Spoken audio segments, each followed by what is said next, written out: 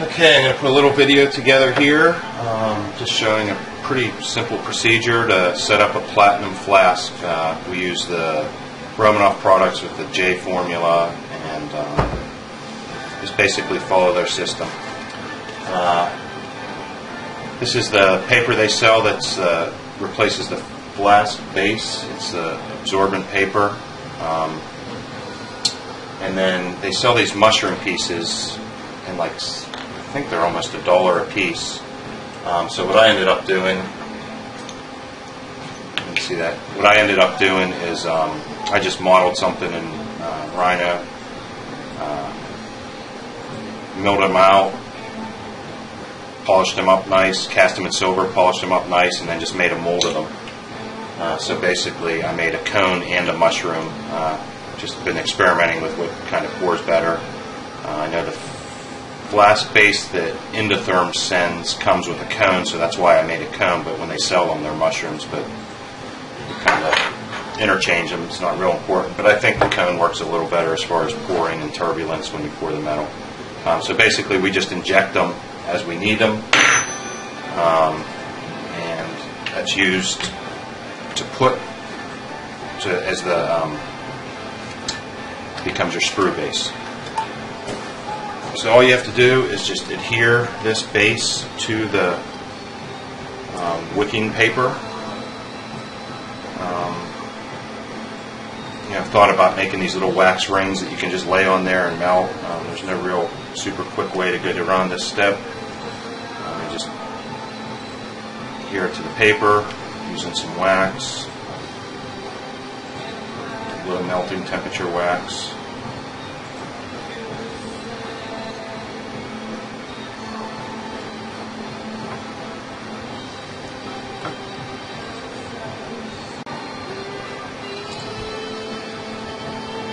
You definitely want to make sure that this area is sealed.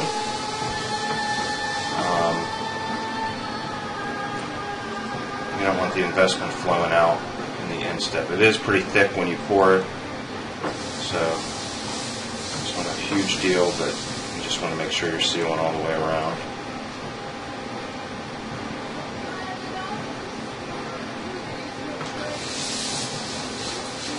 If you don't want to spend the money on the paper, I know another guy locally that uses just cardboard.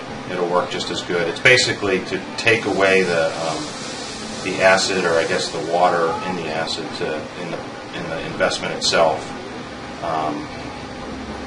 You want to be able to wick out as much of the liquid as possible, and from what I understand, as quickly as possible.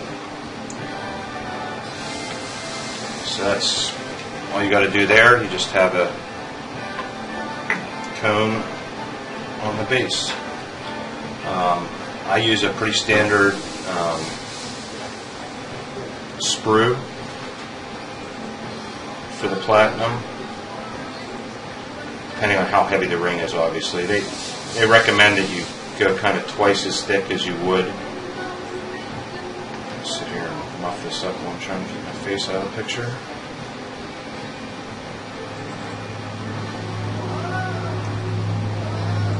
They often recommend that you go about twice as thick as you normally would with gold. For a typical ring, we haven't seen a huge need to do that. This will typically cast this fine.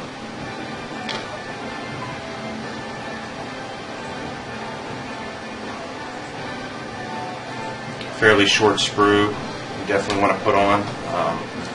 I would take a little more time to neaten this up and have a nice flow. It's all about, obviously, the metal flow.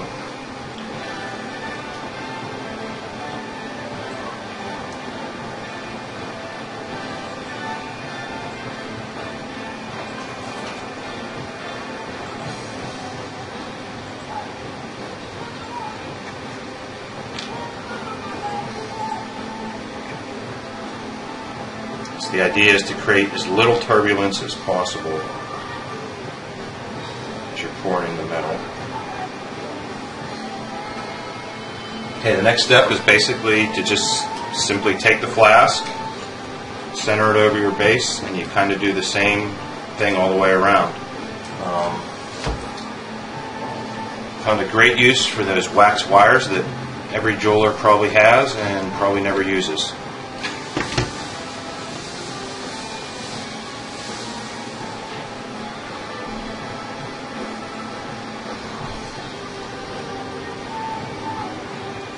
All in all, this whole process, it usually takes about 45 minutes from beginning to end. I'm going to cut out and splice and put this together so you don't have to sit here and watch paint dry, but you just got to go around the whole thing. Once again, just making sure it's sealed.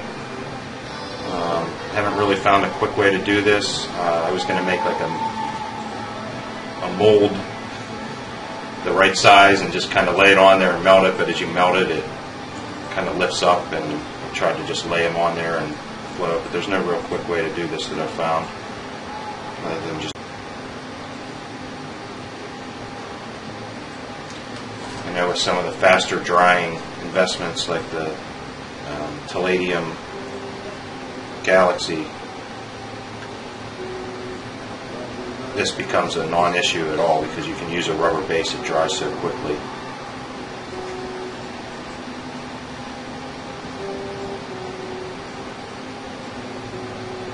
And there's not the issue with acid binder. Something we plan on trying to use a little more later this year, but